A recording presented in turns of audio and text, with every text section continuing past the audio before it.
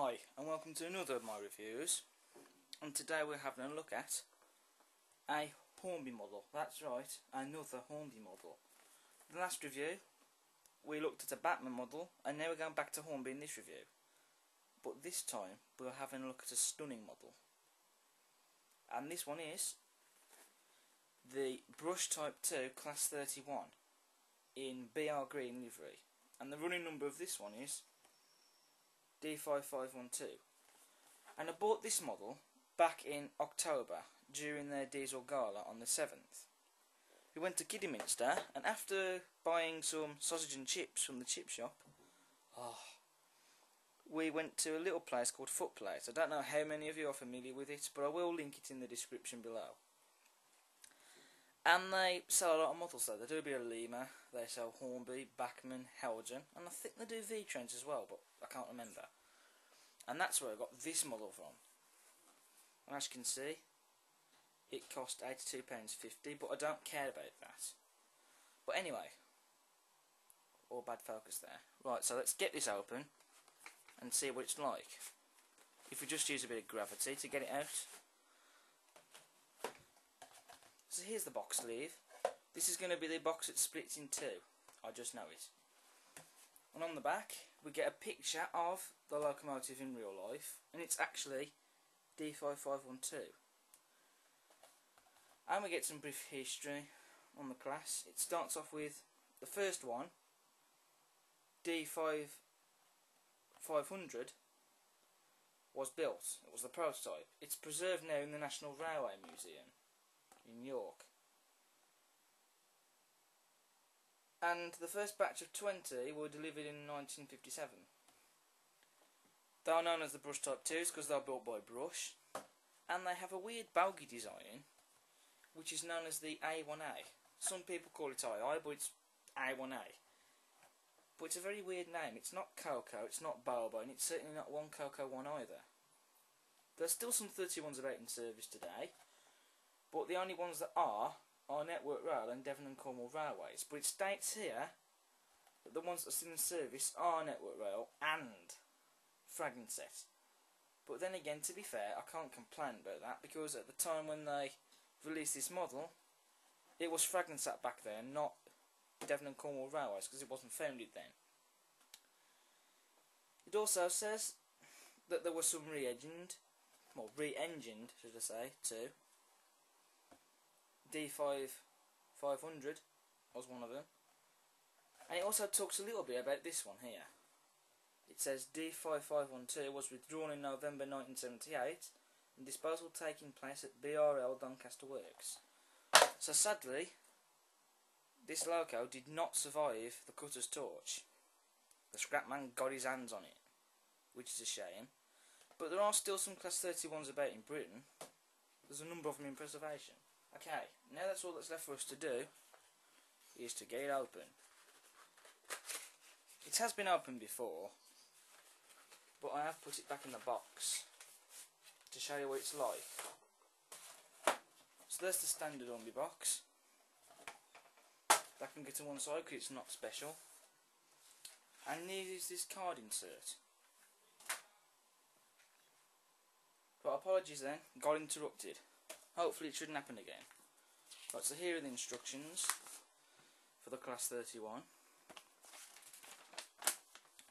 And it's basically the usual stuff. We've all seen it before, so it's nothing new.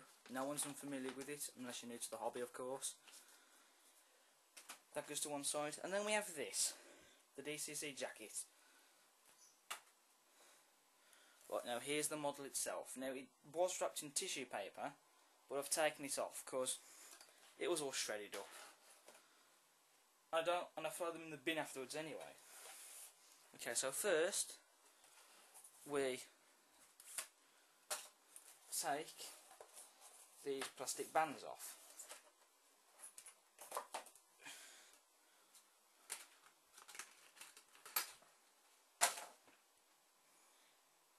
And then off comes the window.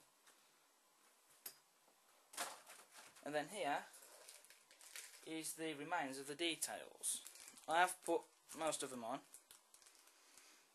and it's just the coupling and a few of these head coat discs. So we'll whack that back in there, take the top off, and then lift the model out. And it rests on these plastic pegs which secure it in place for transit to take it to your house.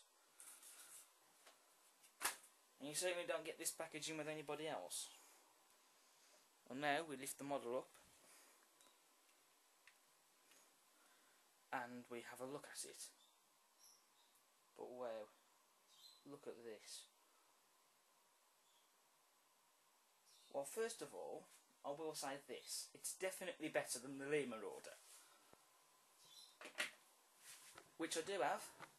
Oh, sorry about that, not the camera. And here it is. Okay, that was pretty lame. But there is a lot of difference from the Lima model to the Hornby one. But I will say this. This is a shed black. And throughout the 90s and 80s, locomotives would have carried these, and they would have had different pictures on to say which shed it was. For example, a power station would have been Didcot. This one is the saddle. And do you know which shed this is? If you don't know, I will tell you. It's Bescot. That's right, Bescot. And that is where I live now, so that is really cool. And if we go to Bescot now, you will still see the saddle logo on the shed. So this locomotive would have been stationed in Bescot. It's not now, obviously, because times have changed. But what's even more depressing, 31116 no longer exists. She was scrapped. I don't know what year it was scrapped. If any of you know, comments below, because I'll be interested. But I will say this, it did carry this livery in infrastructure, which is a very unique livery. But it's just a shame it no longer exists. But there is a lot of difference between these two models, like I said. For starters, with Hornby's model, it's very heavy. So this would easily pull 15 coaches, and there's no traction tyres on it because it's not going to need them, because it's that heavy. The weight helps. However, the story with Limas is different. It's not so heavy, and there's not very much weight in this. And this model does have traction tyres, as you can see. But this would not pull 15 coaches. This would only pull 5 or 6, probably 7 at a push. But it wouldn't pull 15, guaranteed, because it would just wheel slip. In fact, the motor would probably burn out as well. Also, this model, it's pretty much basic. It's nice, but it's basic. I mean, just look at the detailing on it compared to Hornbys.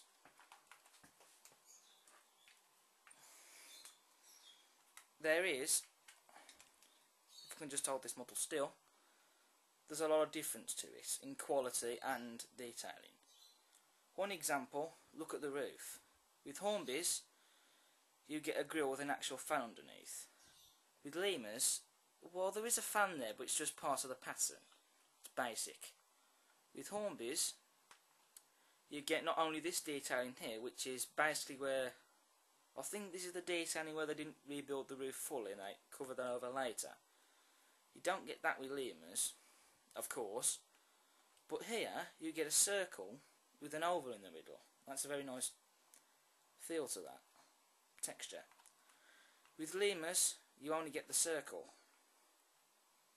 Also, these lines on the roof. With Hornbys, they stop right up to just about where the fan is there, that detailing. With Limas, it stops before it gets to it. Also, just look at the way the lines are done compared to Limas. Also, the exhausts are different.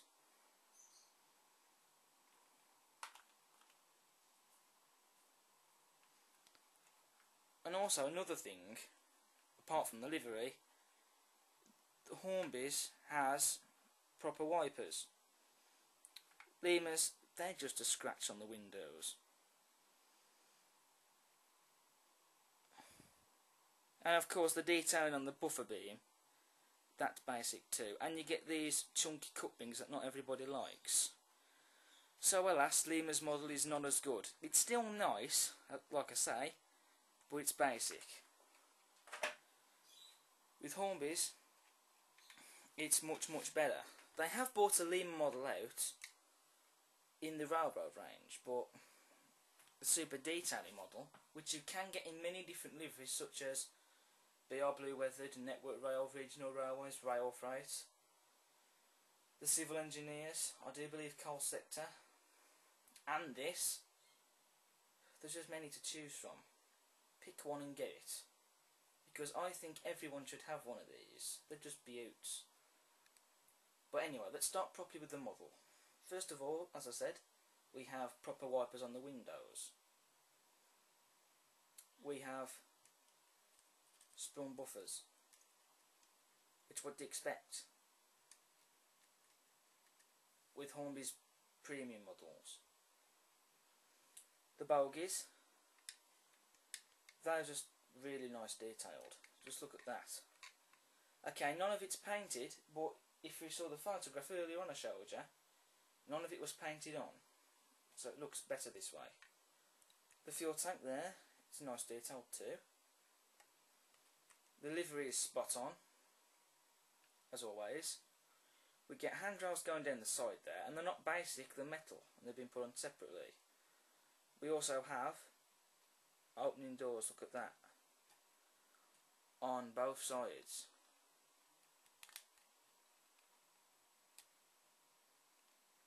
We also do have painted cab detailing in there. I don't know if you can see, but it is in there. You might just be able to see it. Here, I can just about see some in there, but only just. We do get working lights. All the ones at the front light up white, and it's just two there that light up red when it's going in reverse. We have detailing on the buffer beam, which I've added myself, but it took an age to do. It wasn't very easy. And I've also added the head code discs on as well. They weren't easy to put in either. But having said that, they weren't as difficult to put in as the buffer beam detailing. We also have some more detailing down here that's fragile.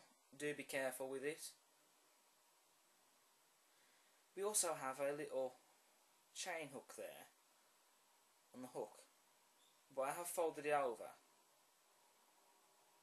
to stop it from dangling about, if that makes any sense. We also have some detailing around here as well.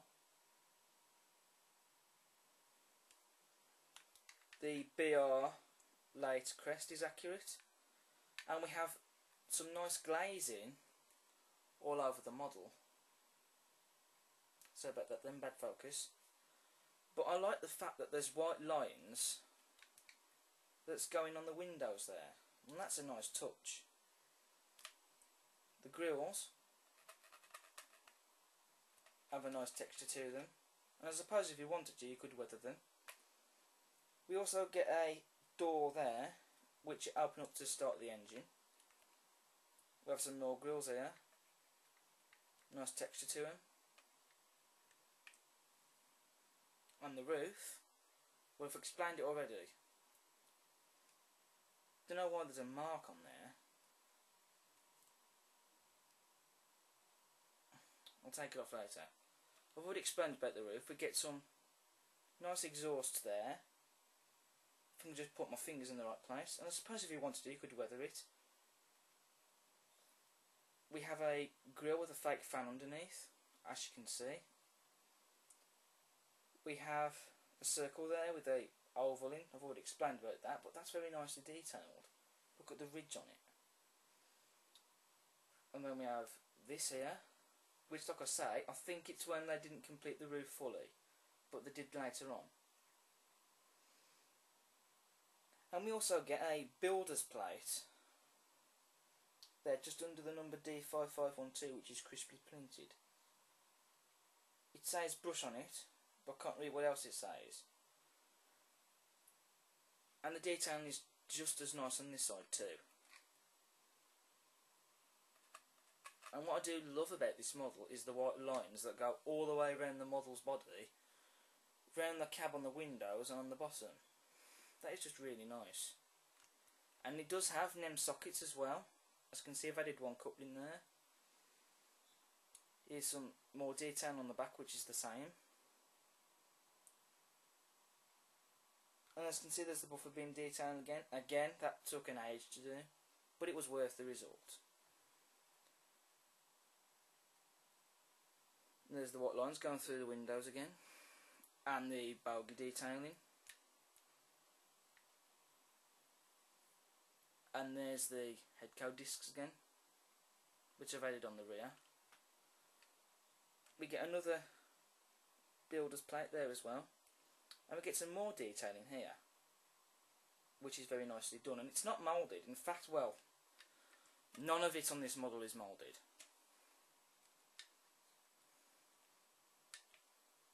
And that's about it, to be honest. I've covered most of it. Oh, and there is some rivets as well on the body,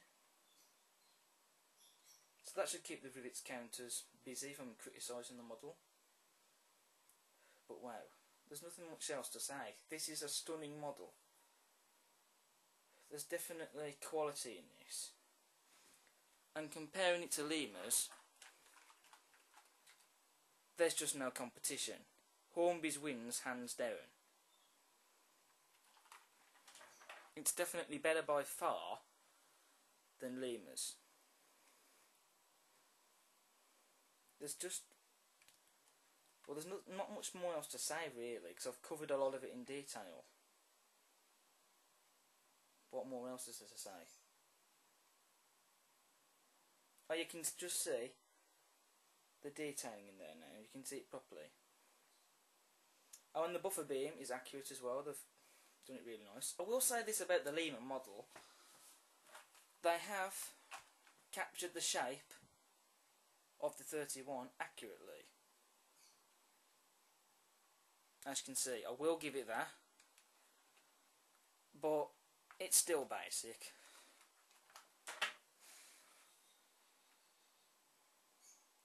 So that's about it, to be honest, for the detailing. Oh no, there isn't. There's a line down there as well, which is very nice. Anyway, let's put it on the tracks and see how it runs.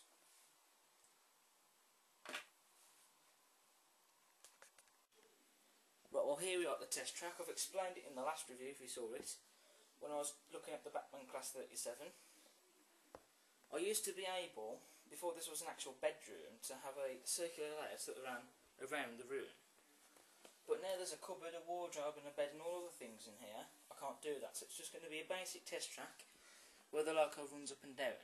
But it will do, because maybe sometime before I get a layout. So just have to bear with me. But anyway, let's concentrate with this review, shall we? Right, so let's just put the 31. Oh, we saw the lights flicker then, just like in the last video, so that's a good sign. There's some power there. Right, so that's one bogey on.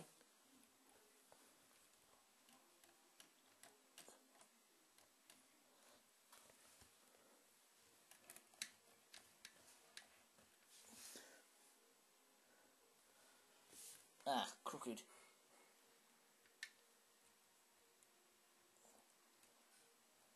Right, it's on to me. Yeah, it's on now. Right, so now let's give her some juice. Oh, well, look at that. Such a very smooth mechanism.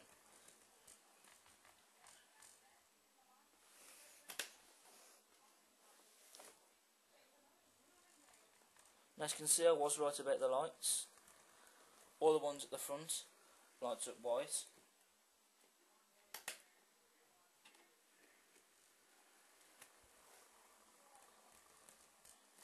and it's just the two there, lights up red. And there's definitely no jerking or grinding noises coming from the model, which is good.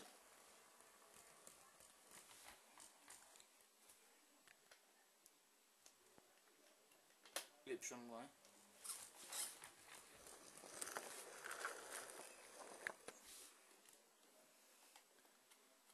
What I will do, I will see if I can turn the lights off in this review, so you can see the lights, just like I did in the last one.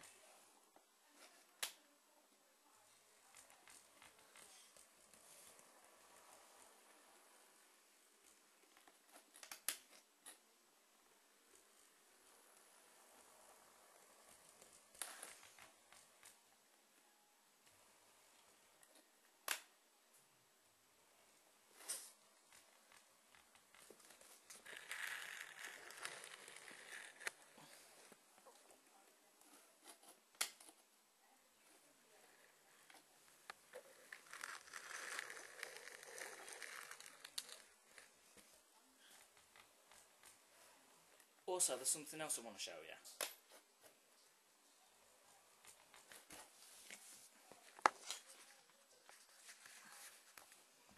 Keep looking at the fan. Look at that. The fan actually works.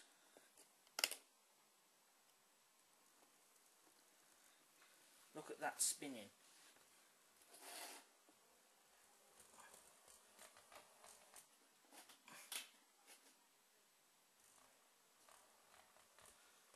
You see, the fans on the Class 56, they only spin in one direction, and the one on the Class 50, well, that doesn't work at all.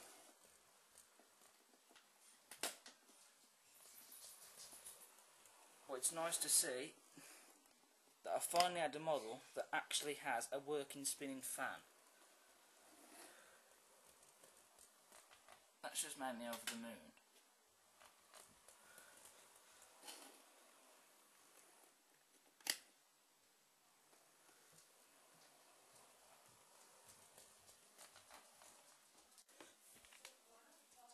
So now, I'll turn the lights on as I've just done. I know the ones out there are still on, but still.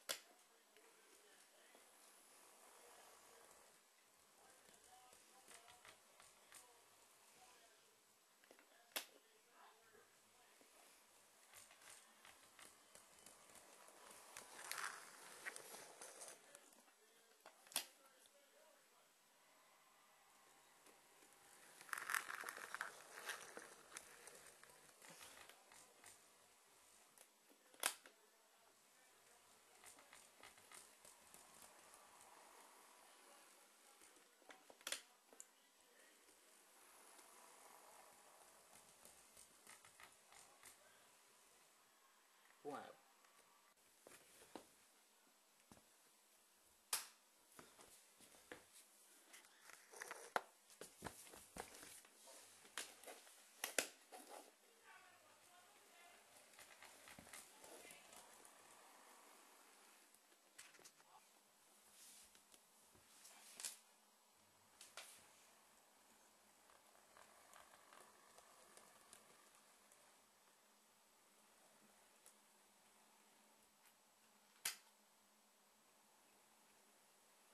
Well, what else is there to say about this piece?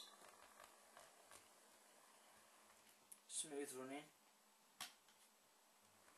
sprung buffers, opening doors, accurate livery, them sockets and a fan that actually works. Wow.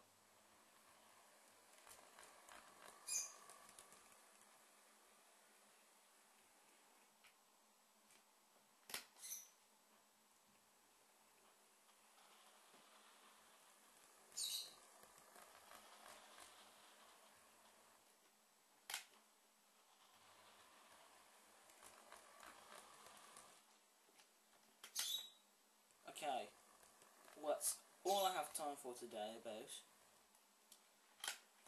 So I hope you've enjoyed this review of the Class 31 from Hornby, and I'll see you again soon.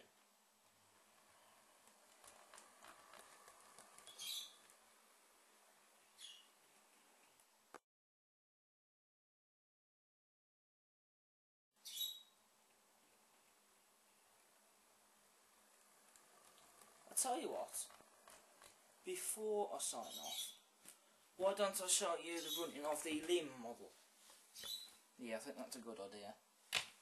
So just take the Hornby one off and just grab the Limas model. Okay, well, the loco is now on the tracks, and so let's give it some juice. Wrong way.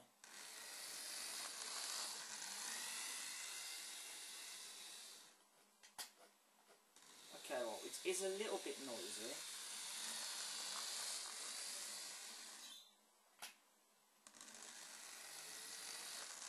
But it seems to be running fairly well. Considering it's a Limas model and how old she is.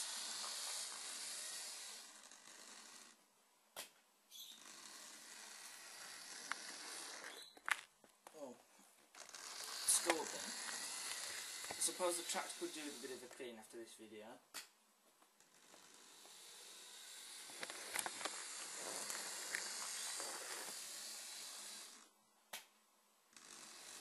You will also have noticed that this 31 from Limas does have working lights, which I have added myself from Express Models.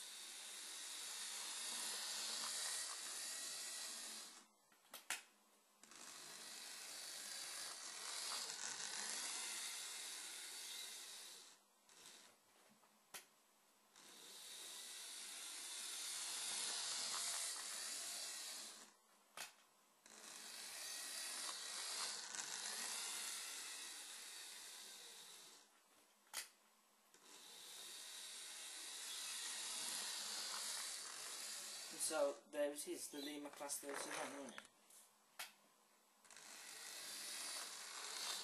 And you can see that there is a difference in running as well between both models.